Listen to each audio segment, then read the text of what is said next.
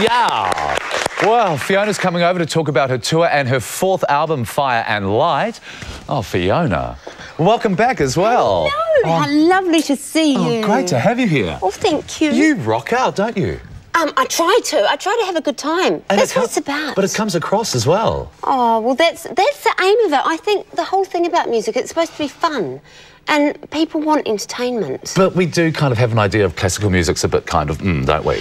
Well, I think, you know, people have kind of got that mindset about classical music, but it is changing, I think. Well, we had Nigel Kennedy before and, like, Vanessa Mae. Did you used to watch them when you were younger? I did. I was quite a Nigel fan, actually. I even copied his hairdo when I was about 15. Did you? I had a mohawk and I shaved the sides. I did a really bad job of it, though, because I shaved them myself. So you've been playing since you were, like, 6, the violin? Yeah, 5 or 6, and I started the piano before then, which was fantastic. Mum's a piano teacher, so I got really good ear training with that.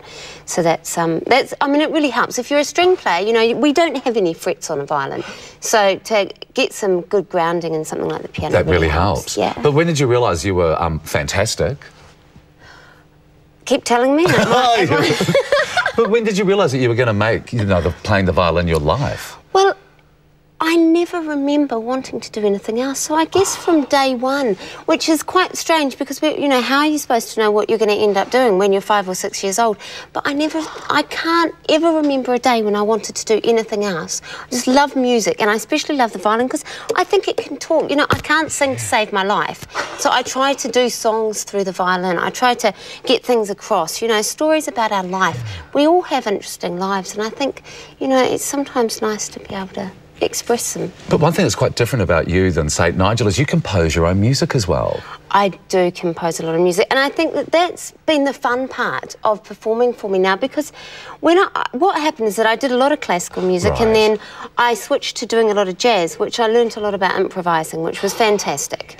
And that was a really good start to getting into writing. So I only started writing about 8 years ago. Wow. But I don't know, it means I can create what I want to play.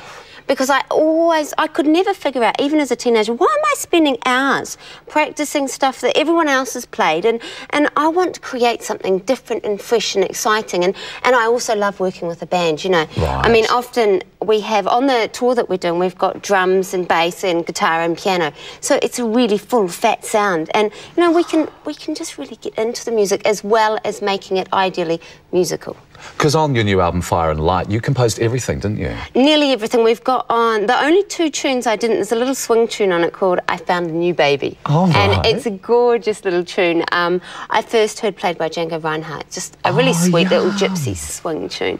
And then a complete opposite, being Cacciaturi and Sabre Dance. Oh, my goodness. So we recorded that as well, and it was fantastic. It had the whole orchestra and the band pumping away on Sabre Dance. Like, yeah, go. Because you went to Prague and used the Prague Philharmonic to record? Yeah, the City of Prague Philharmonic. I first heard them about a year ago, and I talked to my partner, who's also my producer, and he's, you know, we were just like, oh, we've got to do this, we've got to make it happen. Wow. It's a dream, absolute dream. It must be amazing with a whole orchestra as well behind you when you're playing your own music. I couldn't believe it. I really couldn't. It's very humbling to sit there and realise that you're in this position where the orchestra is playing something you've written and arranged, and it's like, oh, wow. Oh, you're lovely. Because you've just got back from a huge, successful tour of England as well, haven't you? Well, I've been doing more kind of festivals and concert halls, right. Scotland, over to Ireland this year, went to Jersey, I've been to America, but I'm back in my favourite place. Yeah, because that was the whole thing. You were aiming to tour around New Zealand around Christmas time, weren't you? That's it. Well, what we've got coming up is a tour of the North Island, and then I do the South Island in February, you see. So it's going to be a lot of fun. So is New Zealand always going to be your base? Well, at the moment, London's my base. Right. But this is your home? And this is my home. I've got a gorgeous wee cottage. We've bought a wee place in Littleton. Littleton Harbour.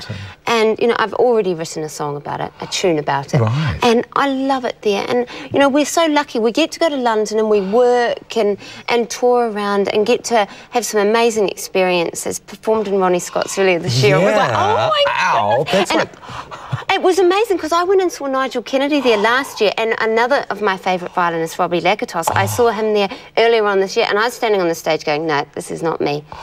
I can't believe it. And you still got to do what your idols did as well. That's great. So what does the future hold? Just more touring? More playing. I just want to play. You know, there's something I say, and it doesn't matter if there's 5 people in an audience or 5,000. They've come to see you and they deserve a show. Well, I love doing it. Energy, that's just naturally coming from you when you're playing? I can't stand playing still, and I used to get told off by my teachers, Fiona, stand still, you know, keep your feet on the ground. And I'm like, how do you do that? Oh, great to have you in. And I'd say anyone that goes and sees you playing this summer will have a fantastic time. Thank you so much. No, you're great. Now we'll hear more from Fiona later. Wellington audiences can catch Fire and Light tonight before the tour moves to other centres.